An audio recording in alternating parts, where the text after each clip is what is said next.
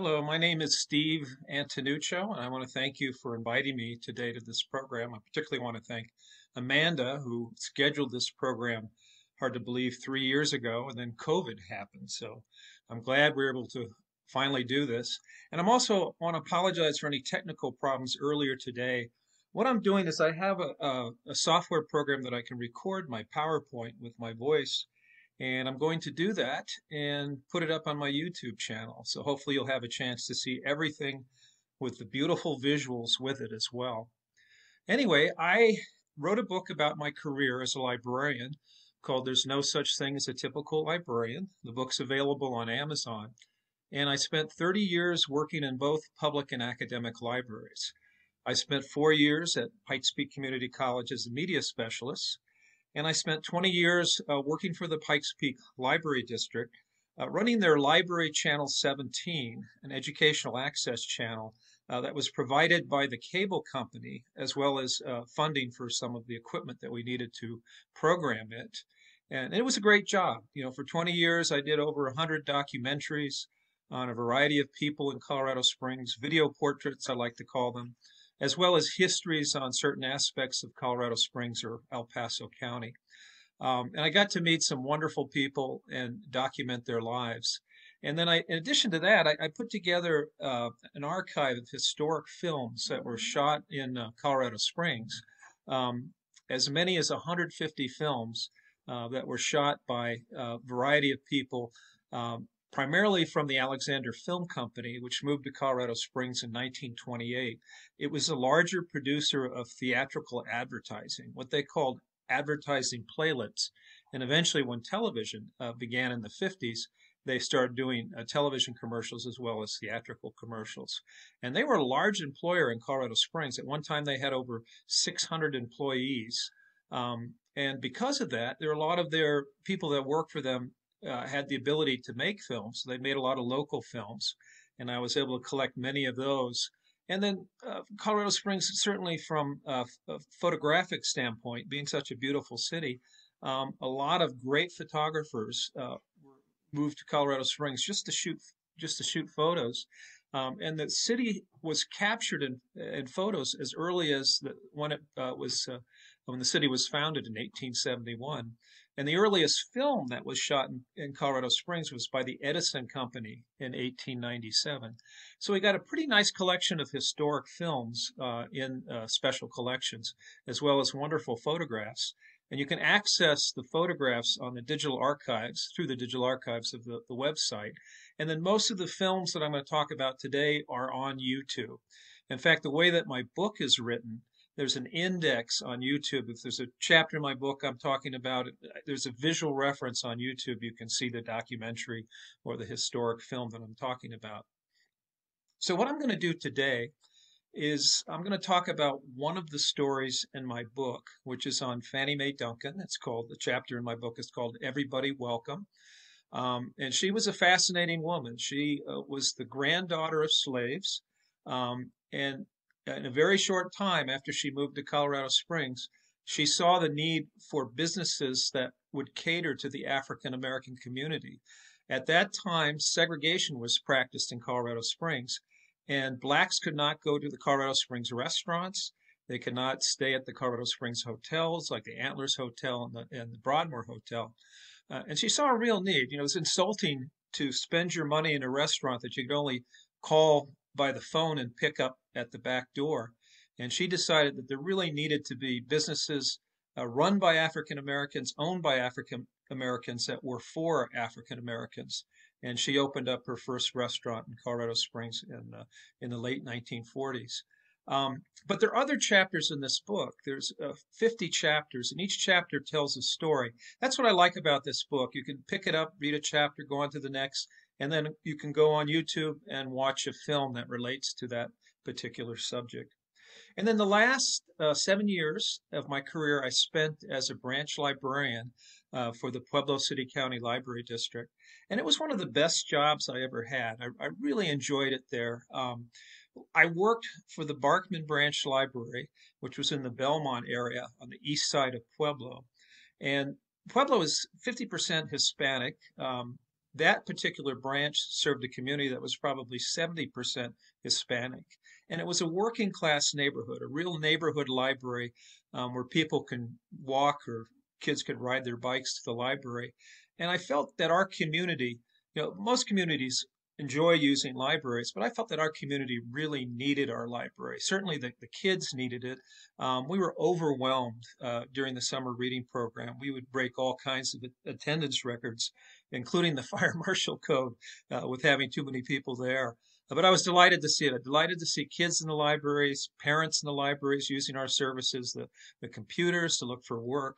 And it really was a great experience. And you get to know your patrons when you're a branch librarian. I think it's one of the best jobs in the library profession. So I also write about that in my book, my time I spent in public service, which I really enjoyed. Now, today I'm going to talk about Fannie Mae Duncan. And this was a photo that was shot by Lou Tilley, who had worked for the Alexander Film Company. This was shot in 1955. And he had a friend that wanted to do an article on Fannie Mae and sell it to Life magazine. And so he went to Lou and he said, could you follow her for a couple weeks and take pictures of her? Now, his friend was never able to sell the story to Life magazine, but Lou had all these wonderful photos that were hidden in a drawer for a number of years. Now, when I did the documentary on Fannie Mae Duncan in 1991, I didn't have access to these photos because I didn't know Lou at that time. I did a documentary on him in 2000. That's when I discovered these photos. I wish I did because they're wonderful photos. They capture Fannie Mae Duncan in her prime. She was in her mid-30s. She had already opened up 4 successful businesses that catered to African Americans. She was a millionaire by this time.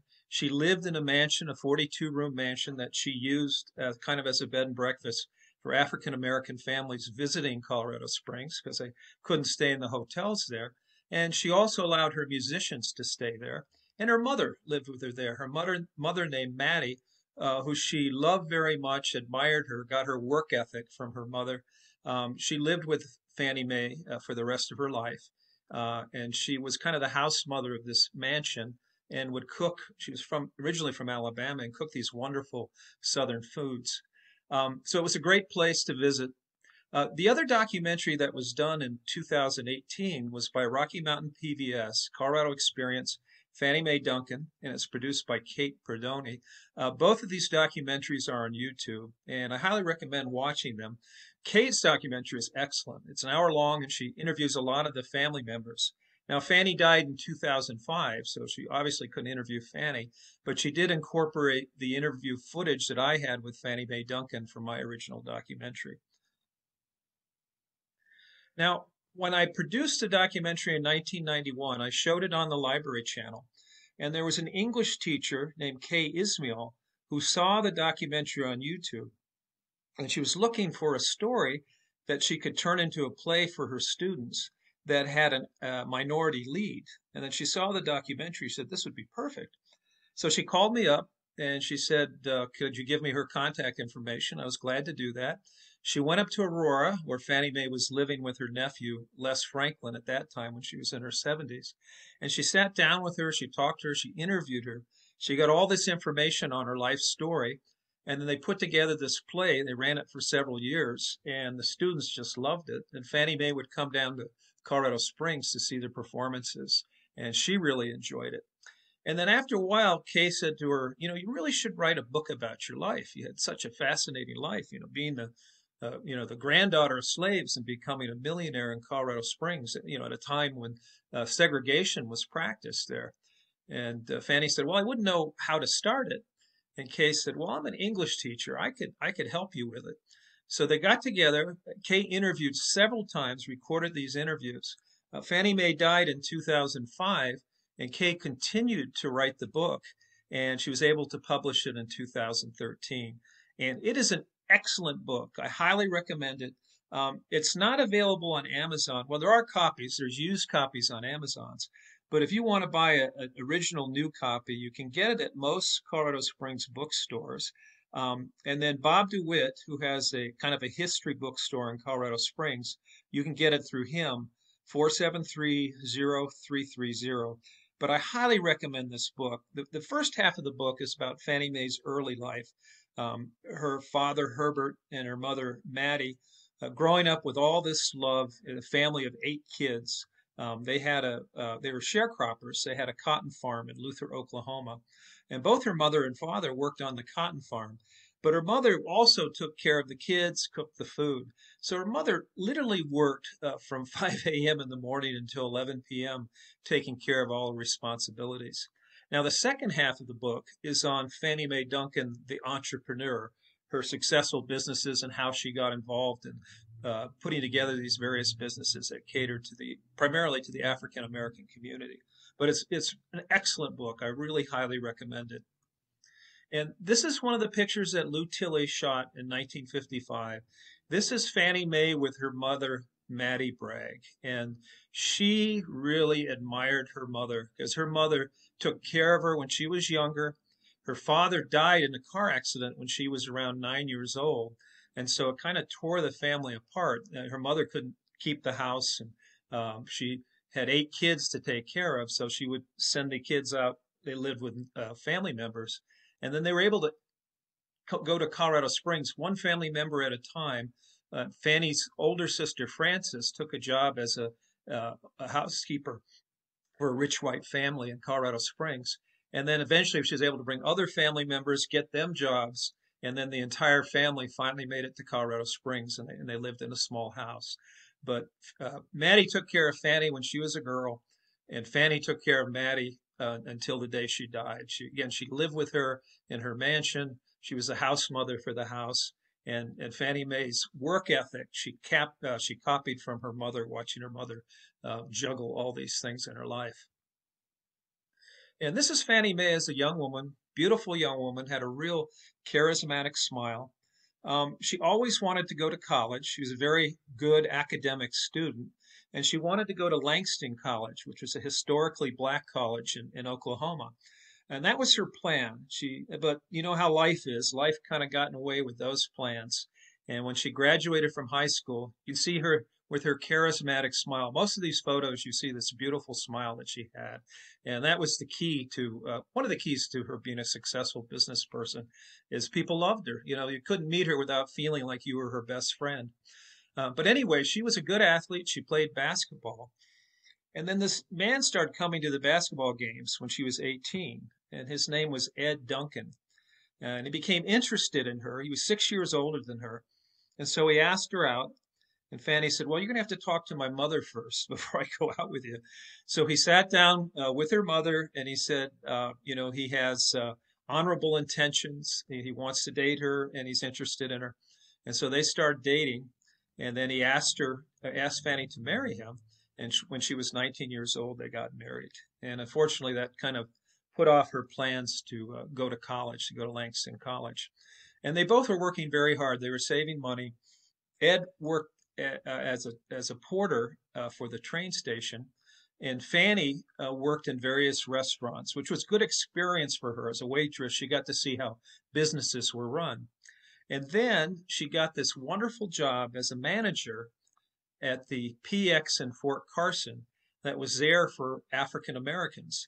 Now, back in 1942, when Fort Carson was completed, they had separate barracks for the African American soldiers, and they had a separate PX that Fannie Mae run. The Army became totally integrated by the Korean War by 1948. But at that time, they needed someone, an African American person, to run this PX. And Fannie was perfect for the job. She ran the soda fountain. She'd make her banana splits. And she was very popular with the African American soldiers. They loved to flirt with this beautiful young woman. The soldiers that had literacy problems, she would help them write letters home. And it just was very successful. You couldn't get a seat in that place. And they actually grossed about $1,000 a day back then. And Fannie Mae was on a salary. And she thought, well, you know what? I'm not getting paid more money because of all the business. She says, if I could make this much money for the government, I could do this for myself. So she looked for an opportunity in Colorado Springs to open up a restaurant that catered to African Americans. The soldiers could come into Colorado Springs and go there, and then the families in Colorado Springs. It wasn't a huge African American population back then, it was about 3%. But at least they could spend their money in a business that didn't require them to go through the back door. And so she decided to see if she could find a place to lease. And there was this uh, service club that wasn't doing very well. The building was owned by the city, and they were leasing out the restaurant. And she went to the city manager. She said, "I'd like to have a chance to open up a business that catered to the African American community. I'm running the PX at Fort Carson right now." And so he gave her a chance. He put her on a trial period of just a few weeks. And when they opened up their doors, and her husband quit his job at the train station and became the cook, they were busy from the moment they started. It was just crowded with people. They were delighted to have a restaurant that they could go to.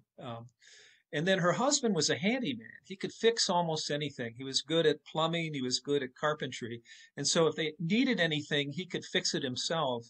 And that allowed them to save their money. If you have a small business and you can do things yourself, it really makes a difference.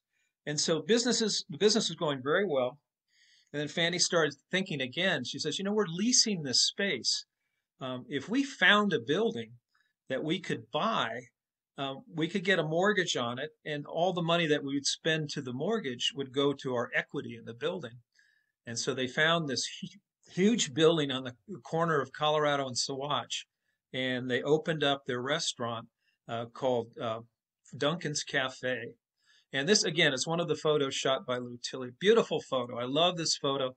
Fannie Mae is at the counter. That's her brother Cornelius that's talking to her. But if you look at the detail of the photo, it says Monday special Irish stew, 85 cents. So you really get a sense of the time and how much things were back then. And so they own this big building, and she wanted to fill it with businesses that catered to the African American community.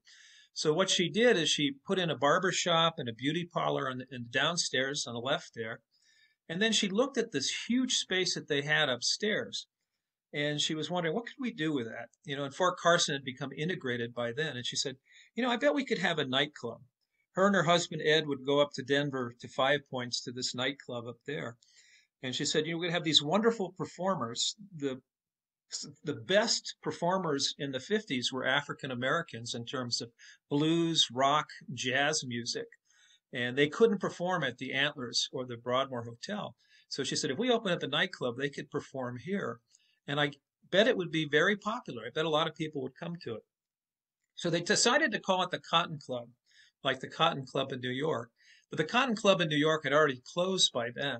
But the difference between the Cotton Club in New York and the Cotton Club in Colorado Springs is the Cotton Club in New York was owned by white people, had black entertainers, and only white people could go inside the Cotton Club in New York.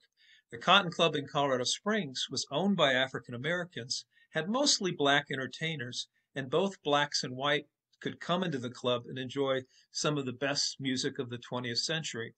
And it was very important to her to make sure that whites could also go into the club. She said to people, I don't care if you're green, pink, or blue, as long as you have money that is green and you're 21 years old, you are welcome in my club. And people would just call her all the time. The white soldiers from Fort Carson, the Hispanic soldiers from Fort Carson would call her and said, we'd really love to go to the show, but we don't know if we would be welcome in a black club. And she says, it's not a black club. It's a club for everybody. And so she went to her husband. She got tired of all these phone calls. She went to her husband. She said, clear out everything in the front window, all the advertising, everything. And she had to make a great big sign that said, everybody welcome. And that's who she was. That was her personality, too. She just was welcoming to everyone. And she was a smart businesswoman. She knew she couldn't survive if all she had was black people going to her nightclub. She needed the white college students at Colorado College, the ones that were 21, to go to her club. She needed the white soldiers at Fort Carson to go to her club. But it was important for her as a businesswoman and who she was that they could come in there, feel comfortable, enjoy themselves, listen to some of the best music of the 20th century, and go home.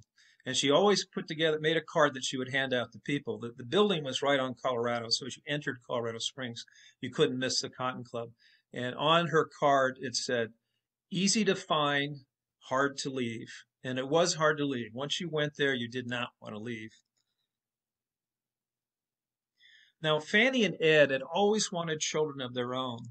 And unfortunately, Fannie got pregnant in 1945, and she carried a child the full term, and that child died the day that it was born. And they buried the child, Yvonne Dolores, on June 11th, 1946. Now, they're not sure what happened, but the coroner said that he thought the child's skull had been crushed. And he thought maybe the doctor, using the clamps delivering the baby, had accidentally crushed the baby's skull. But it was a very tough time for Fannie and her husband, Ed. And they went into mourning. And the way that Fannie Mae mourned is she just kept busy. What got busier in her businesses, just tried to stay busy so she didn't think about this tragic moment in her life. And Ed did the same thing. He just worked harder. But for him, he had been an alcoholic. And when you're running a nightclub and you have access to liquor, it's not a good thing. And so he drank too much. He ended up dying of cirrhosis of the liver at the age of 42. Now, when these photos were taken, Ed had died a few months earlier. This is 1955. And this is the prime of Fannie Mae Duncan and the Cotton Club. This is the prime of her business, the Camelot years. She was making lots of money. She had this exclusive audience that couldn't perform anywhere else, exclusive performers that couldn't perform anywhere else but her club. She, had this 42-room mansion that people could come to and stay at if they were Black and visiting Colorado Springs. And this is the iconic photo of Fannie Mae Duncan shot by Lou Tilley. And this is everything you need to know about Fannie Mae, her gregarious smile, her positive attitude, her welcoming personality. This is the house band performing behind her. But this is when the Cotton Club was in their Camelot years, probably from 1950 to 1965. Of course, this photo was 1955. This is another great photo shot by Lou Tilley. This is some of the family members. Fannie Mae had about 30 employees, and half of them were family members. But at the top, there's her brother Cornelius, her nephew Les Franklin, Les's mother Selena, who was a singer, beautiful voice and a beautiful woman, as you can see, and Fannie Mae Duncan in the middle there with her characteristic smile. And this is Fannie Mae's sister, Selena. Selena was a beautiful young woman. She had met this musician in Colorado Springs that was from LA. She ended up getting pregnant and they married. When she moved back to Los Angeles, she married him. She was pretty young back then. She had her son, Les. And then Selena started singing in local nightclubs in Los Angeles. And she was very popular. People loved her. She had a beautiful voice. And then she started singing with Lionel Hampton and touring all over the country. And here's Lionel Hampton here. And then, unfortunately, her husband got involved with drugs and it destroyed the family. So she ended up divorcing him. And she was tired of being on the road. She wanted to raise her son, Les. So Fannie Mae called her up and she said, we're starting this nightclub. You could perform at the nightclub. And when there wasn't a touring band performing, you could be the house act and perform with the house band. And you could also help me out in the business because you have a lot of contact of these musicians who are on the road. And so she moved back to Colorado Springs. She brought her son. This is her son, Les Franklin. And he grew up in a wonderful atmosphere with his mother, with Fannie. Fannie's husband, Ed, was kind of a second father to him. And it was just a wonderful experience for him and a great business education for him. They bought him a shoe shine stand that he worked. He also did other work for the Cotton Club. And he was a good athlete. He played football. He went to CSU Greeley on a football scholarship. And then he majored in business. And he ended up getting a job at IBM. He was an executive at IBM for 30 years because of his business education that he got with his mother and his aunt, Fannie Mae Duncan. And he always credited Fannie Mae Duncan for teaching him how to run a business. And this is Selena, the beautiful Selena. Again, she would perform as the house act with the house band when the headliners were not available. or between headliners. And she was kind of, when Fannie Mae's husband died, Ed, she kind of became Fannie Mae's business partner. She really helped out with whatever Fannie Mae wanted. And Fannie Mae would like to travel to New York. She was very much into the latest fashion, and she was rich at this time, being a millionaire. She would buy the latest in fashion at New York, bring it back, and when she was gone, Selena would take care of the business. So between these two African American women, they really ran this operation. And some of the great musicians that came through the Cotton Club were Louis Armstrong. And, it was a small club. Maybe 200 people could sit at tables. So you can imagine how intimate it must have been to see these performers. B.B. King, one of probably the greatest blues musician of his era. This is a house band performing. These are all Lou Tilley shots. Count Basie, great jazz pianist. Duke Ellington, great jazz pianist as well. And of course, the wonderful Etta James, one of the best voices of anyone in the 20th century. And she would sing her original songs at the Cotton Club. Can you imagine, being a Colorado College student and coming into this club and sitting, maybe 3 rows back and listening to the beautiful voice of Etta James? Now, this is Fannie Mae. This is another photo shot by Lou Tilley. This is Fannie Mae going home to her mansion. And the reason why she built this mansion or moved this mansion is because she wanted to open up a hotel or a bed and breakfast that African Americans could stay at and musicians could stay at. And she also always wanted to live in a mansion. That was her dream. So she found this mansion, I think it was on Wood Avenue, and there were only certain streets where blacks could live on. So she went to the police chief and she said, I'd like to take this house. And I talked to someone and they said that they could move it to North Corona Street, which was one of those streets where blacks could live on. She said, I'm going to have to break it up into 3 pieces and they're going to put it on a flatbed trailer and move it. And the police chief said, yeah, I think there's a need for this. So they broke the house up into 3 pieces. They put it on a flatbed trailer. And when they got to Nevada Avenue, for some reason, the city stopped them and said, you don't have the right permission to move this house. So the house sat there for 2 weeks on Nevada Avenue. People would have to drive around it. And people were laughing at Fannie. They called it Fannie's Follies. But it was not funny to her. This was her business. This was her livelihood. So she finally got permission to move the house. She moved it to North Corona Street, 615 North Corona Street. And here's the mansion after she moved it. Beautiful home, furnished with the latest furnished with lots of antique furniture.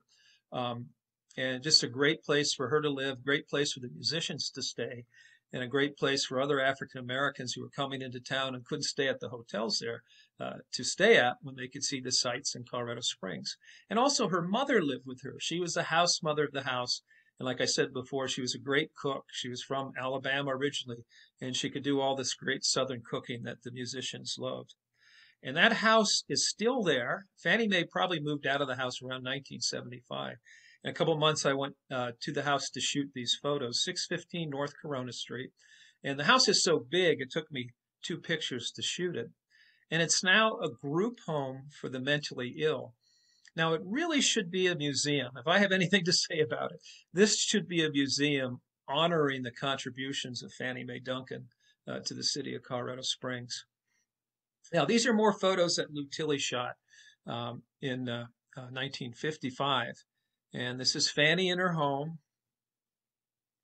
The antique furniture, she had worked as a domestic worker for this rich family. And when they died, they had an estate sale, and she bought all of their antique furniture. She had always admired it, and she furnished her 42-room house with this antique furniture. Now, this photo is the photo that's on the cover of the book that Kay Ismo wrote with Fannie Mae Duncan. And you can see Lou Tilley in the mirror there. You can see his torso and his arm. And I wanted to include that. In the book, they shopped him out. But Lou Tilley was from the South, and he got along great with Fannie Mae. She was a country girl from Oklahoma who had roots in the South. And he followed her for 2 weeks, and they became good friends. They're about the same age. And she really appreciated the photographs that he shot. And I love this photograph. Fannie Mae was a charismatic person. She loved everyone, treated them well, but she didn't want to get between Fannie Mae and her money. and she made sure she protected herself. She was her own security guard. You can see that 45 on her bed as she's counting her money. Now, this is the police chief at the time. This is Chief Dad Bruce. He was a bit of a redneck, a good old boy. He was actually from the South as well, but he got along famously with Fannie Mae Duncan. He really admired her and her business sense. He also knew the value of having businesses that served the African American community. And between the two of them, they kept the peace between the races. Fannie Mae was like the black mayor of Colorado Springs. If you had a problem, if you had an issue with the police, if you needed a job, if you needed to borrow money, you could go to her. And as long as you were honest with her, she would go to bat with you and certainly protect you from Chief Bruce or work with Chief Bruce.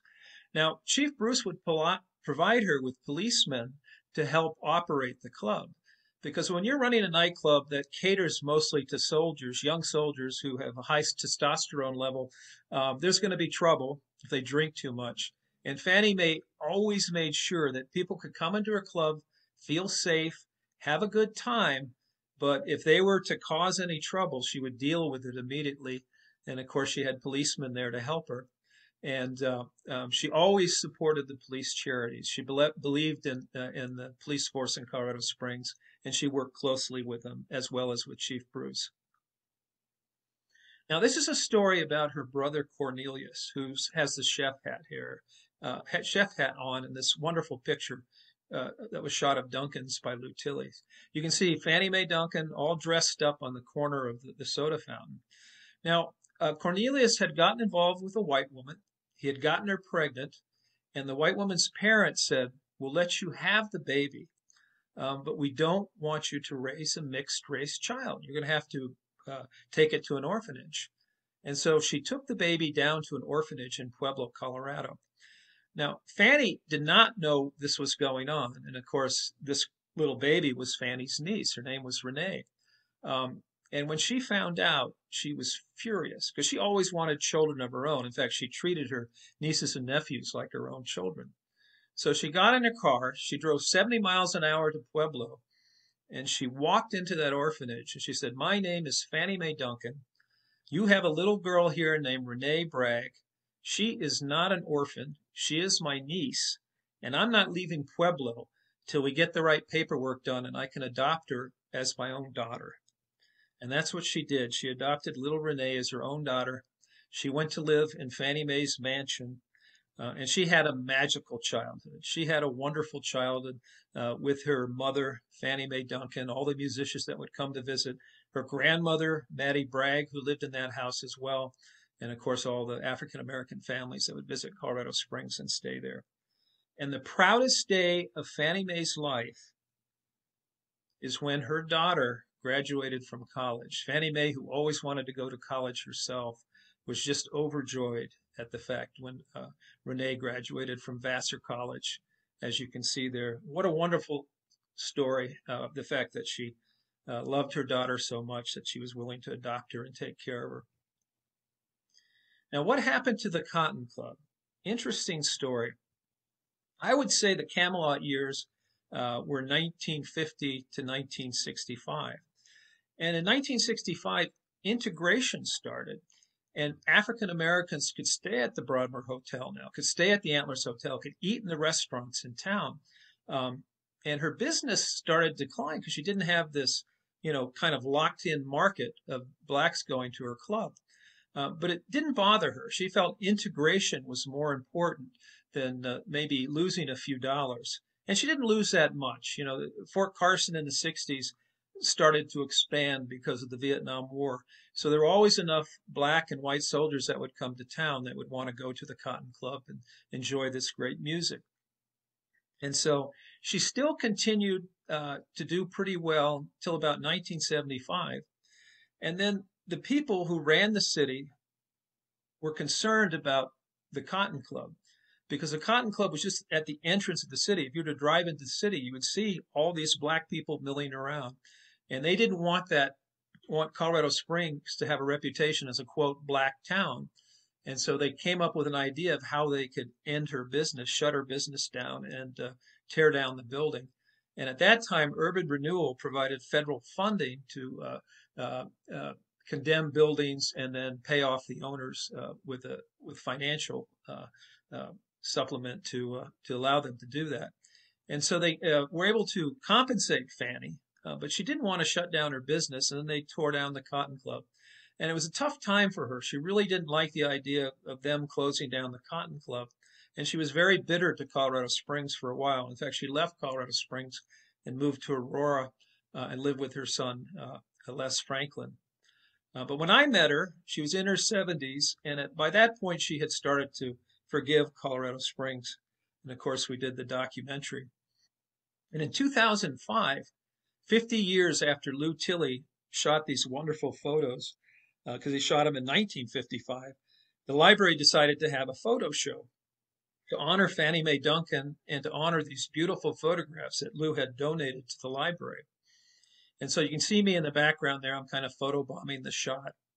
But they had a wonderful time. Fannie Mae and Lou reunited. They were both in their 80s at the time. And it was a great, great photo show.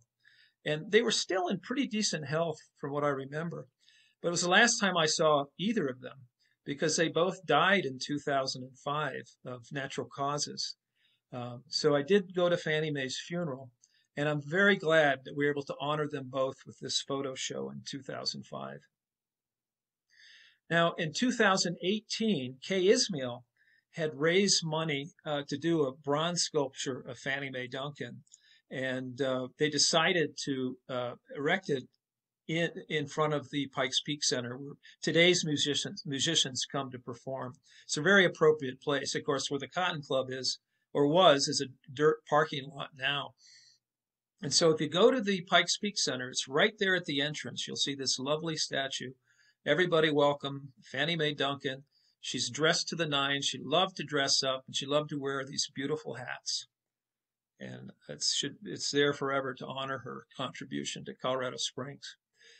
Now, again, I highly recommend getting the book on Fannie Mae Duncan. You can purchase it again through Bob DeWitt, 473-0330. It's an excellent book, and it tells the story of her life. And you can also see the documentaries on YouTube. My documentary, which was done in 1991, and the Colorado Experience, Fannie Mae Duncan, which is done in 2018. And what I'm going to do, this is the end of the presentation, but I'm going to add a little clip of Fannie Mae Duncan at the end of this video because you can get a sense of who she was, her personality, what she sounded like. And also, I highly recommend you buying my book.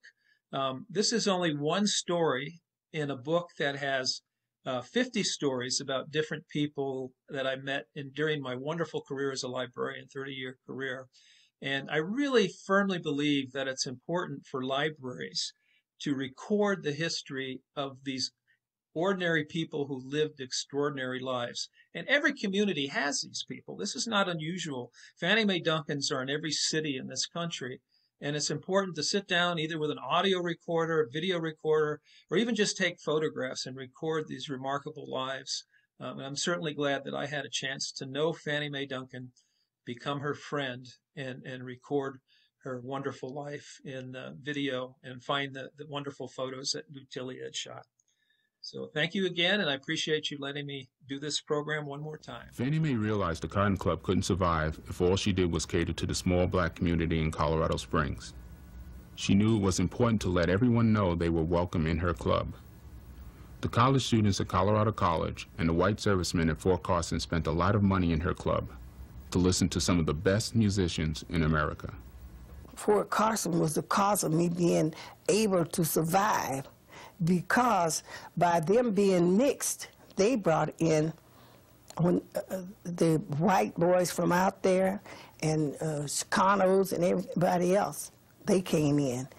And then again, they used to come by, the white boys would want to come in and they'd peep in. Anybody else would come and peep in. They wasn't sure where they'd come in. So I cleaned out the whole window where I had advertisement there. I cleaned it all out. And I went to the out west and I got a great big sign, one of those cardboard signs, and I told Ed what to put on there. I just put on there, everybody welcome, and put a big spotlight on it. Wasn't a thing in the window but that. And the people passing by could see it, and business started booming. It started from Fort Carson. They didn't have to ask nobody nothing. I had 5 different nationalities of waitresses. I had 5 waitresses, and every one of them was different. And that worked. So they didn't have to come in and say, "Are we welcome?" I didn't have to call up on the call. They ran me crazy on the phone, calling wanting to come, but wanting to know if they was welcome. And I said, all I'm looking for is people that at the age, and I'm not looking for color. I said, now you're perfectly welcome, and don't feel that way. You'll feel at home after you come. So on my cards, I always said on there, easy to find and hard to leave.